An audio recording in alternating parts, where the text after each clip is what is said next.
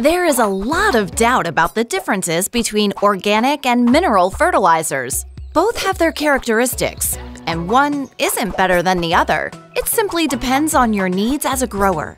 Organic fertilizers typically have a vegetable or animal origin, such as worm castings or compost. But there are also organic fertilizers of bacterial or fungal origin. In contrast, inorganic fertilizers are minerals, such as ammonium sulfate or ammonium phosphate, and are often called chemical fertilizers because they undergo processing, although many of them come from natural mineral deposits. There are also many fertilizers that, although they are mostly of organic origin, also have a certain mineral component. These are known as organominerals, and in many countries, they are also accepted for organic agriculture. Some organic fertilizers, such as worm castings or compost, have a variable concentration of nutrients.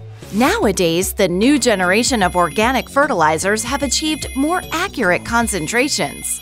Mineral fertilizers can be formulated and blended with high precision, thanks to its high-purity ingredients. Another aspect that differentiates them is that organic fertilizers generally release nutrients slowly, since they need the help of soil microorganisms to break them down. This means that they become available to plants gradually, over a longer period of time.